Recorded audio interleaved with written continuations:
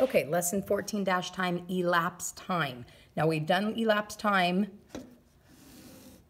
with our start time and our end time. And normally they're giving us the start time and working towards the end time. Today they're going to give us the end time and we're going to work backwards to figure out what the start time is. Okay, so let's take a look at this.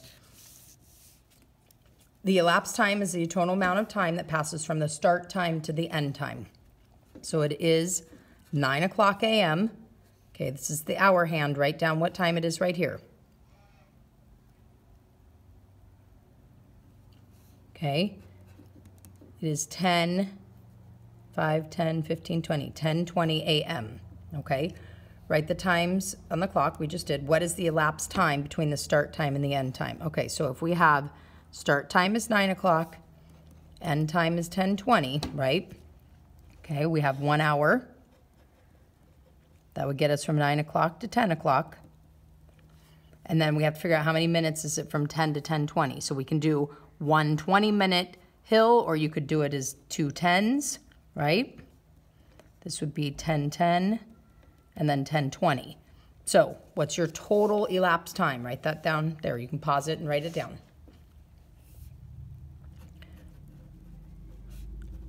It should be 1 hour and 20 minutes. Okay, so now here's the kind of the little trickier ones. So Nora wants to arrive at the airport at 3:50. Okay, this is the time she wants to arrive. That's her end time. It takes her 45 minutes to get to the airport to travel there. So this is what time she needs to leave, plus 45 minutes will take her there, right? Then it takes her 15 minutes to get ready. So she needs to leave 15 minutes earlier than the time to leave to get ready. And she has to pack. So it's going to take her 30 minutes to pack, 15 minutes to get ready, and 45 minutes to travel, okay? But remember, we have to work backwards. We're not adding the time to 3:50 because we don't want to start at 6 o'clock p.m. in order to get there at 3:50. We're going to have to start, you know, probably at like 2 o'clock in the afternoon, 2:30, 2:45, and then, I mean, that's not exact right. We have to figure out what time, but you start at a certain time, and adding these times makes us end at 3:50. So we're going to work backwards, okay? So let's flip over to the back. Okay, we're going to do these basically like one at a time. So our end time is 3:50, and we want to know what time will it be in 45 minutes before that, okay? So we want to subtract 45 from it. So let's just like take off 10 minutes, 10 groups or 4 groups of 10, and then a 5 minutes, right? We'll just do 10 minutes, 10 minutes, 10 minutes, 10 minutes, and a 5 minute, because that'll be 10, 20, 30, 40, 45 minutes.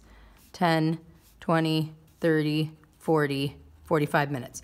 So 10 minutes before 3:50, right? 5, 10 is going to be 3:40.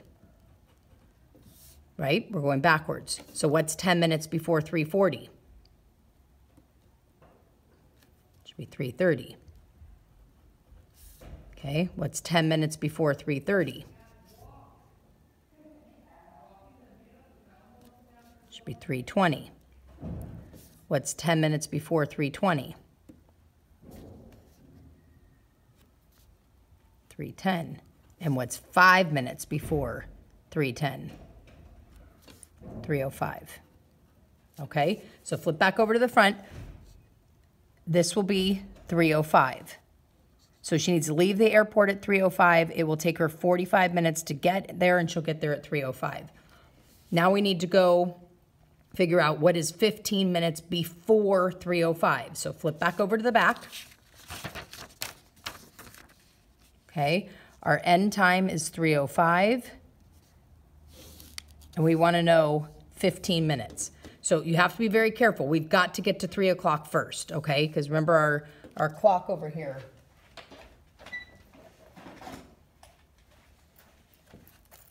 We are at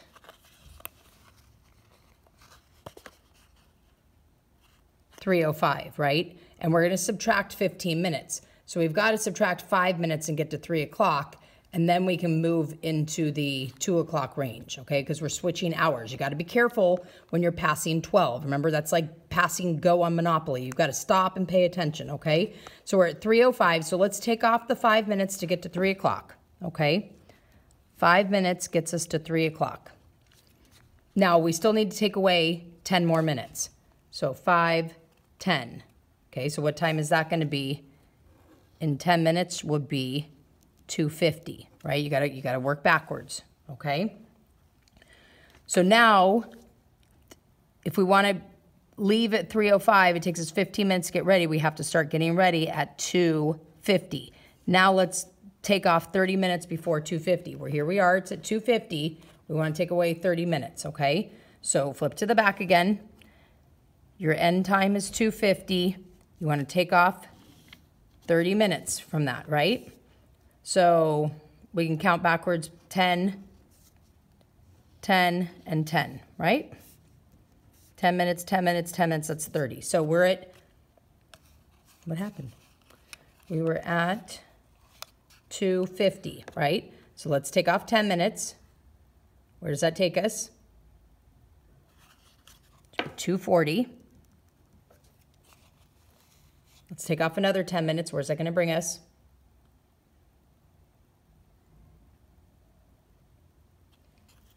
Right here. Should be 2:30. And let's take off another 10 minutes. Where's that going to take us? 2:20. Okay, so if we take off 30 minutes, it should be 2:20. Okay, so 45 minutes before 3:05 or 3:50 is 3:05. 15 minutes before that is 2:50. And 30 minutes before that is 2:20. So we should start packing at 2:20 if we want to get to the airport at 3:05. I'm going to show you another way that I think is kind of cool, okay? If we know, if we add up all of this time, right? It takes 45 minutes to travel, 15 minutes to get ready, and 30 minutes to pack, right? Let's see the total time that is, okay? 45, you could do 45 plus 15 is 60, right? And then we want to add another 30 to it, is 90, okay? So it's a total of 90 minutes, which is 1 hour and 30 minutes, right? So if I am ending at 3:50, okay, I can take away 1 hour, which is 60 of the minutes, and that gets me to 2:50. So now all I have to do is take away 30 minutes from 2:50, and that's going to be 2:40, 2:30, and 2:20. So you could always add up your total minutes, and then that kind of allows you to put it together in taking off an hour or even adding an hour, depending on which way you're going. So they both work. You got the same answer both times. So it's up to you, whatever is easiest to you. And sometimes, depending on the problem, one way is easier than the other. So it's good to know both ways. All right, on the back, Mark wants to watch TV at 8 p.m. This is his end time. It takes his family 10 minutes to clear the table, 45 minutes to eat dinner, and 30 minutes to make dinner. What time should the family start making dinner? Well, let's just set up our end time, okay? End time is 8 o'clock p.m. Okay, let's add up the total minutes we have. 10 minutes, 45 minutes, and 30 minutes, okay?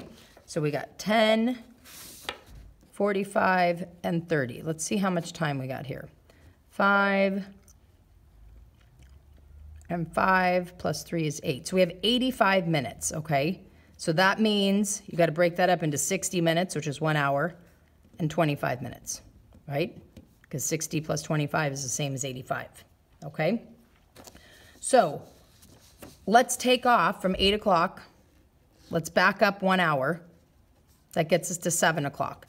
Now we just have to subtract 25 minutes from 7. So let's do 10, 25, right? So from 7 o'clock, if we take off 10 minutes, we're at 7 o'clock. If we take off 10 minutes, we are at 6:50. If we take off another 10 minutes, right? We're at 6:40. And take off 5 minutes, we'd be at 6:35. Okay? So it'd be 6:35. So we could do it that way. Okay? If that's hard, then start at 8 p.m.